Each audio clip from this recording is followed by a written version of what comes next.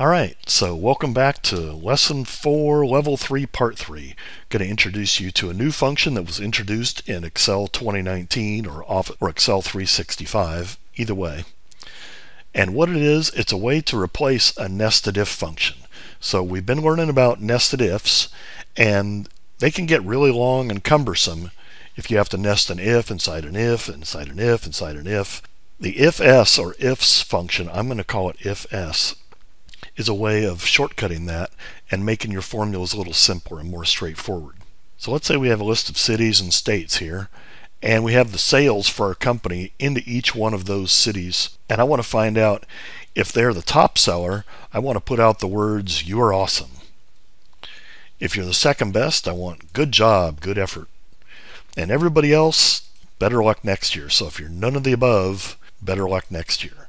So there's a few different ways to do this. Let's do it with a nested if first. So equals if. Now how do we determine, is this value the highest of all those?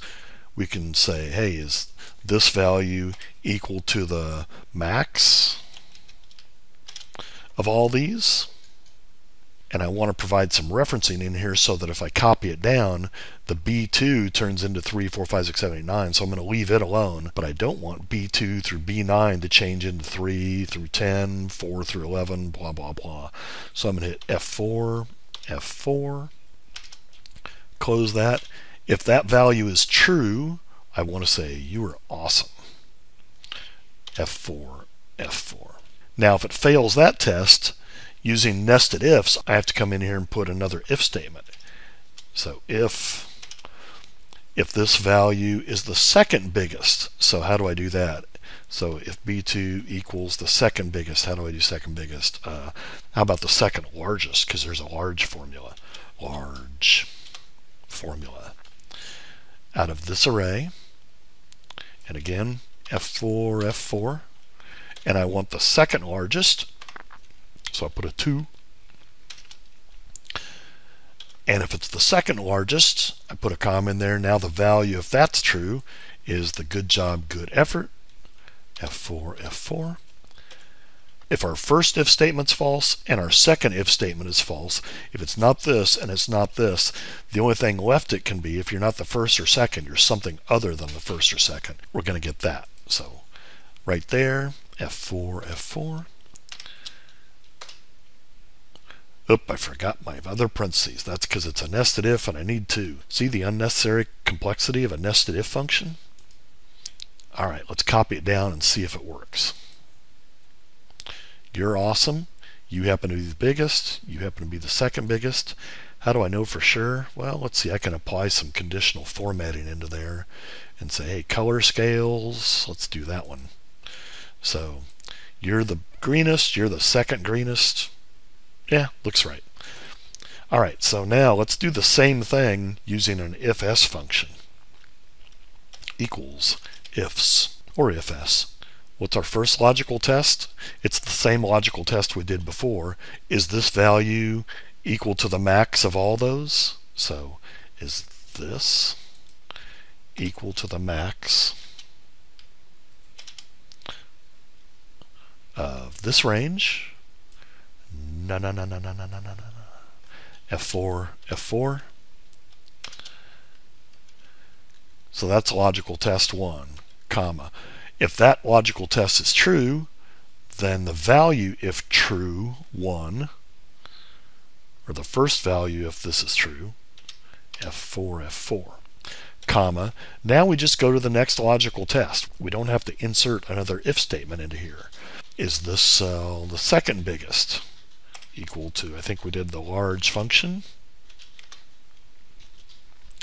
of this range of cells, F4, F4, comma 2. So if that logical test 2 is true, what's the value that corresponds to it?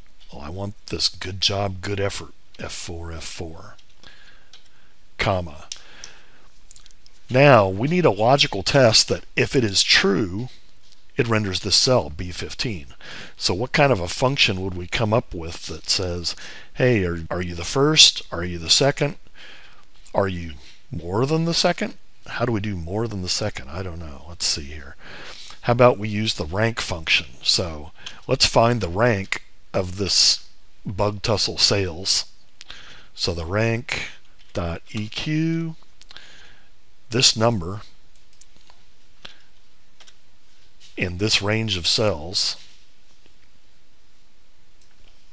F4, F4, comma, is it ascending or descending? So the bigger the number, the lower the rank. So that's descending. Close the parentheses. If that rank, so 3, 4, 5, 6, 7, 8, 9, is greater than or equal to 3, then we do this better luck next year. F4, F4. Close the parentheses. And let's test it out. See if we get the same thing. Yep, everything's the same. So that's how one way to do it. But there's actually a little better way, a shortcut that we can take that keeps us from having to come up with a none of the above type formula for a logical test right here. So right here for logical test, if this is true, we want B13. We want you're awesome. If you're the second best, we want B14. If you're not that or not that, the only other thing you can be is something greater than that number. So it's looking for a logical test that says, hey, if this is true, give us B15. Well, what's something that's always true? Guess what? It's the word true. So if logical argument 1 is true, you get B13. If logical argument 2 is true, you get B14. If the word true is true, then you get B15. Well, true is always going to be true. Hit enter. Copy it down. We got all the same thing. And it's a lot more simplified argument. Cool stuff? All right, let's move on to something a little more complicated, but something you're going to run into a lot just as well. Let's say we've added a little data to that last table, so we still have customers in all those cool cities, Bug Tussle, Mosquitoville, Nimrod, Rough and Ready. Yes, these are actual city names in those states. Let's say Bug Tussle is supported by the wholesale distribution, and Mosquitoville is supported by the manufacturer, and Nimrod's supported by a franchise, and we still have the same sales numbers.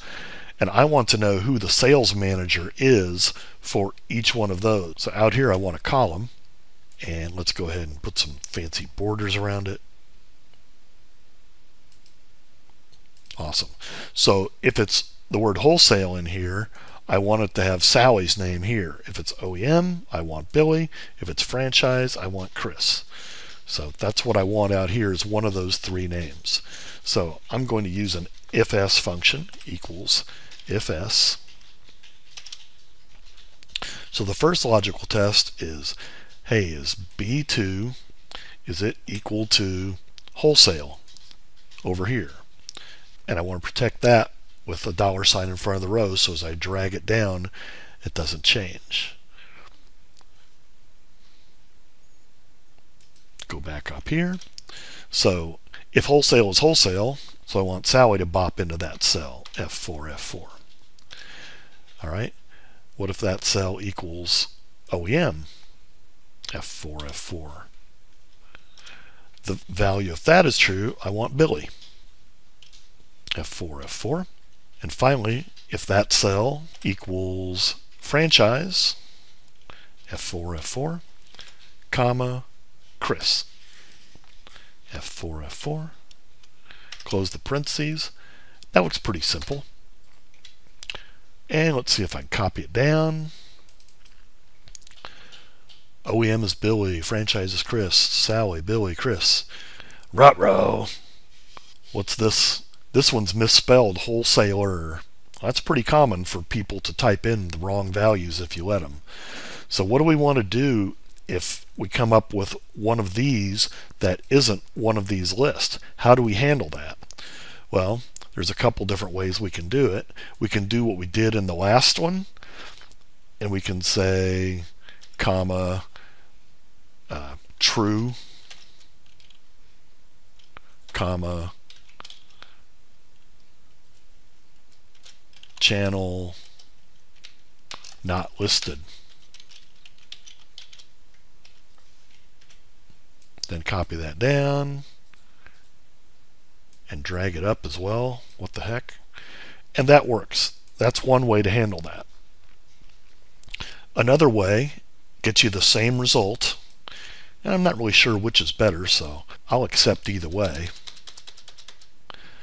I've seen it done online both ways. You can take that function, if it doesn't find the input in these choices, it throws an error. So you can capitalize on the fact that if something throws an error, you want something else to happen. So let's do that function, if error. So if this entire function here throws an error, if this whole if-s function throws an error, comma, what do I want to say if that function throws an error? Well, I wanted it to say channel not listed. And then copy that down. Copy that up. All right, make it a little wider, double click there. We're good to go. Either way works. The book shows you the value of sticking in the true as the fourth character in that. And I'm okay with that. I think that's probably the more consistent way, but you just have to remember to put in a none of the above error catch-all thing at the end. Either way, it works. 6 of one, half dozen of the other. So I'll leave you with that for now. Take care, have a good day, and go Noles.